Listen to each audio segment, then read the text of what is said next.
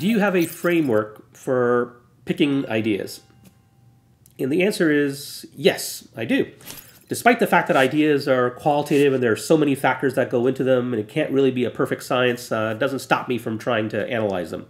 And so I do have a simple framework. And here's how it goes. The first thing I look at is the potential of the idea. How big could it be? So if all the stars align, things kind of go your way, and you kind of get to the thing that you want to get to, how big could that thing be? And you can measure it in any number of ways. If you're working on a for-profit, it can be revenue or market cap or something like that, or if it's a nonprofit, the overall impact that you have. But some sense of the overall potential and what's the magnitude of the idea overall.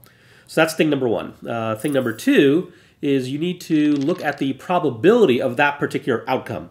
To say, yes, this thing could be a billion-dollar company, but the probability of that is actually relatively small. It could be 1% chance of achieving that potential. So that's thing number two.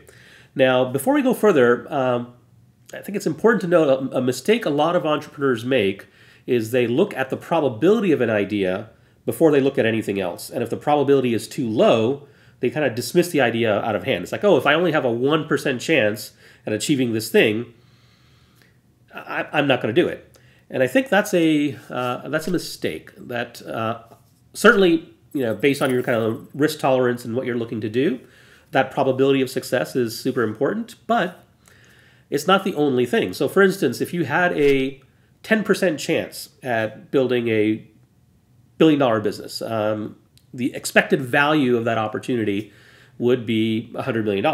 It's 10% of a billion. Another company is like, okay, well, I've got a 50-50 chance at building a $100 million business, which is still significant. The expected value of that is 50% of $100 million, which is $50 million. And if you had a 90% chance at building a $10 million company, let's say, the expected value there is $9 million.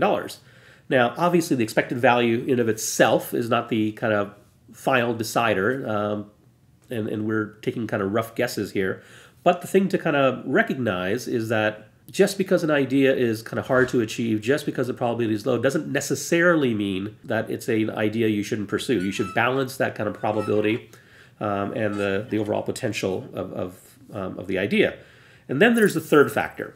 So it's not just about the probability, not just about the potential. The third one is what I think of as proximity.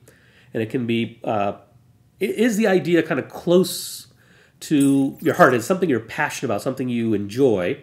Or you can also think of proximity as, is it close to your area of expertise? Is it something you know about? So it either has to be something you know about, you're really kind of close to, or something you want to know about. You're passionate about it, you want to dig in. It has to be something that that you're going to get some joy and fulfillment out of.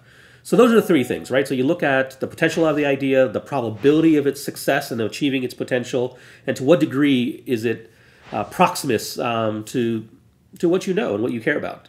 And you put those three factors together, and you can weight them different ways in terms of if you want to come up with an actual kind of calculation. But the math is not the important part here. The important part is actually recognizing that all three of those things are relatively important, and you want a mix of those things based on your circumstances. So maybe if you're a first-time entrepreneur, you don't look for the kind of $10 billion outcome with just a 1% chance.